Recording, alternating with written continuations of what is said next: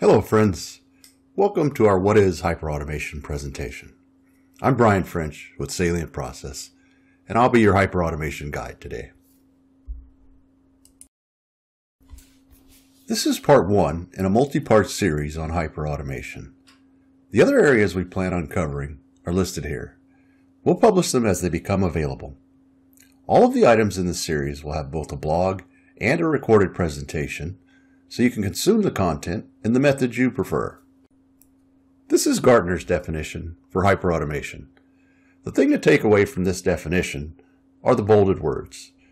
Hyperautomation is business-driven, disciplined, and involves the orchestrated use of multiple technologies. You will see the importance of these bolded words as we dive deeper into what hyperautomation is. First, let's look at Gartner's hyperautomation loop. This is their depiction of the infinite loop companies need to perform to get the most out of automation. We're going to create our own version of this and walk you step by step through the concept of hyperautomation. Not to pat ourselves on the back, but we believe our version is better. We think you'll agree. This is Salient's version of the hyperautomation infinite loop, which describes the core areas of hyperautomation and how you can get there. During the presentation, we'll cover every aspect of this loop.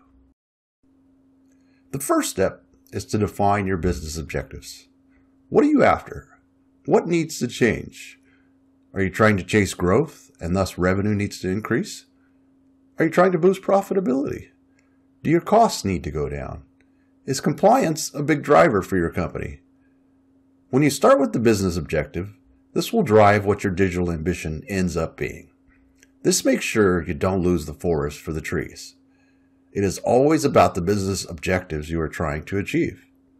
Technologies and methodologies are just there to help. They are not the end game.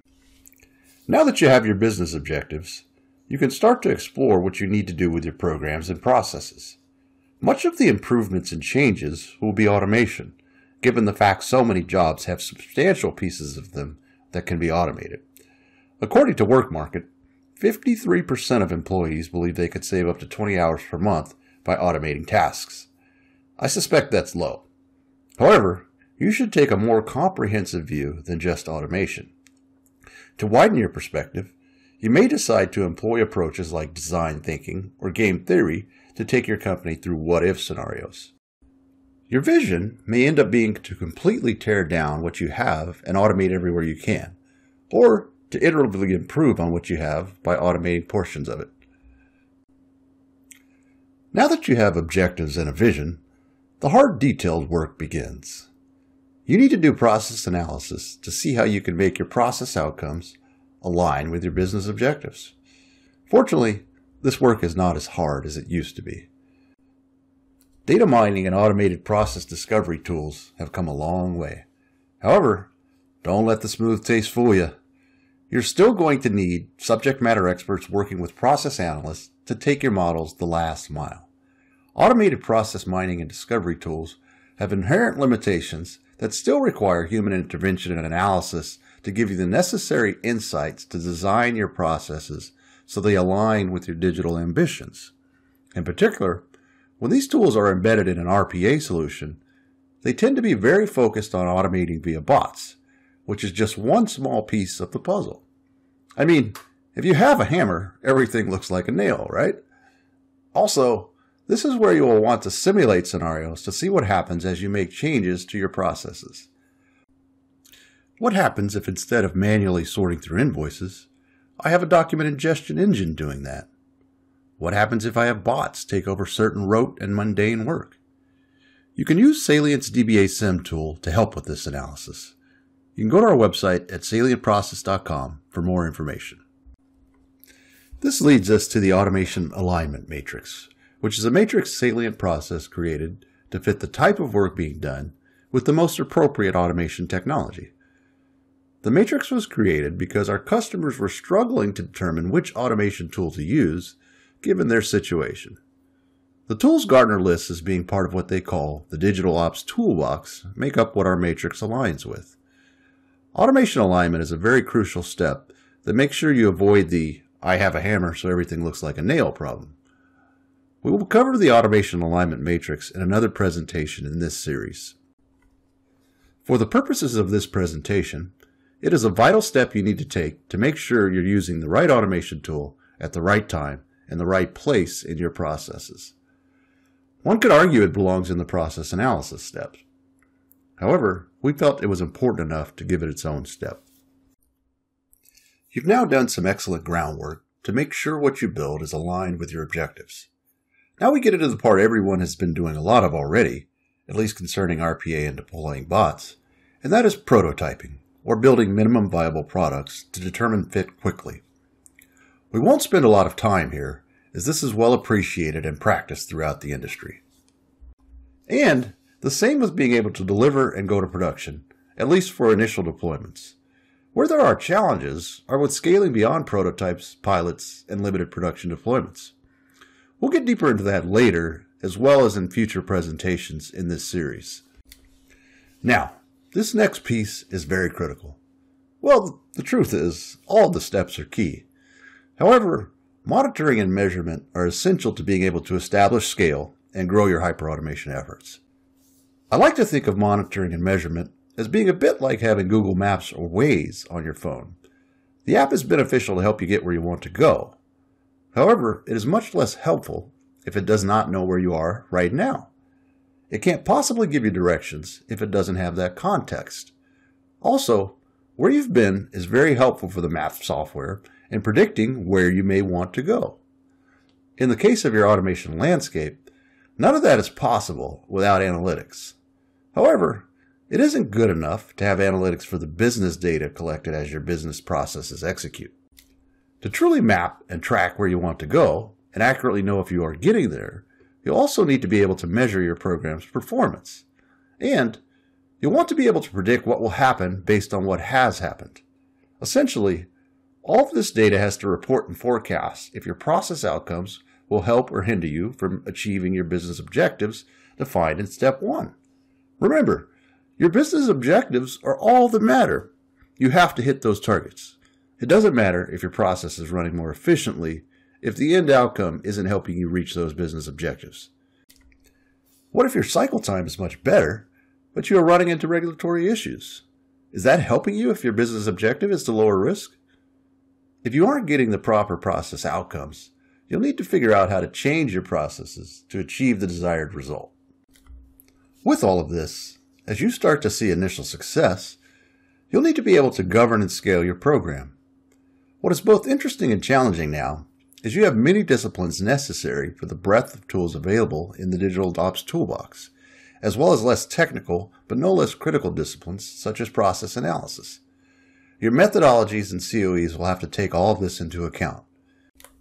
It is Salient's belief you need an automation COE which will encompass multiple COEs specific to the disciplines necessary for the various digital ops capabilities, as well as for process analysis.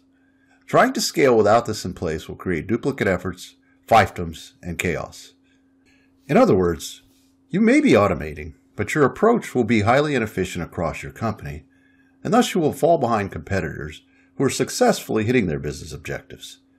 This is a vast subject and will be covered in one or more of the later presentations in this series.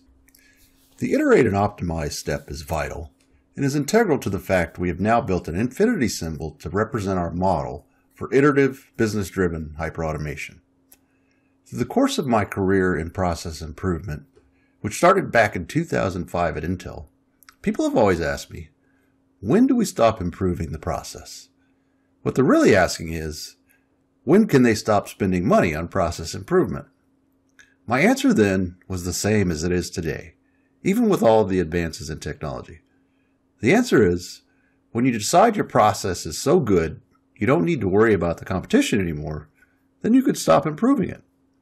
So the question you need to ask yourself is, are you that good? You could even expand the question to, is anyone that good?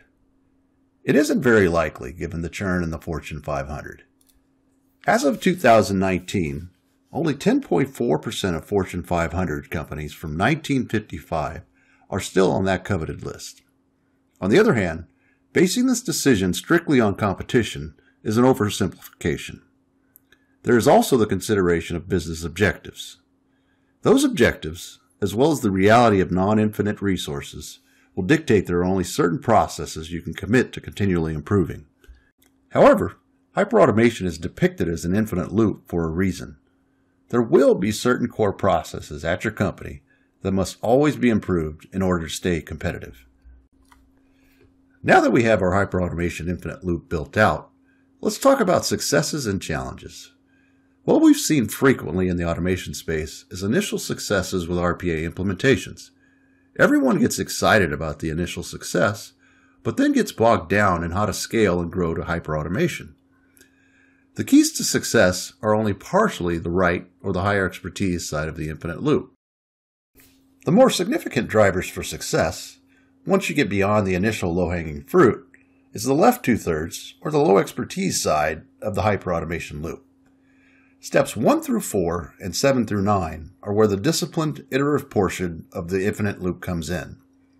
These steps are where the heavy lifting is. They are the disciplined part of hyperautomation. However, they also have the most significant payback for your efforts.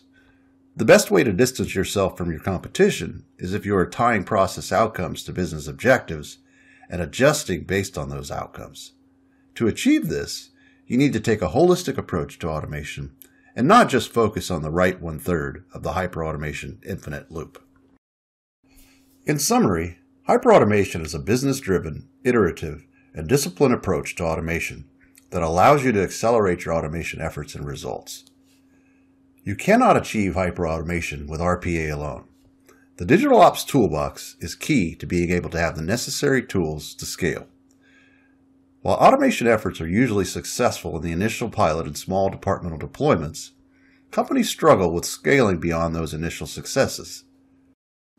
To get to hyperautomation requires a more rigorous, business-driven approach of defining your business objectives up front and letting those drive the digital decisions you make as you grow your automation program. As we mentioned at the start of this presentation, this is the first in a series. We'll follow this with presentations about how you can scale beyond RPA to reach hyperautomation, leveraging IBM Digital Business Automation to do hyperautomation, how you can align the right automation tools with the right type of work, and discuss the strategies that will allow you to navigate the hyperautomation roadmap.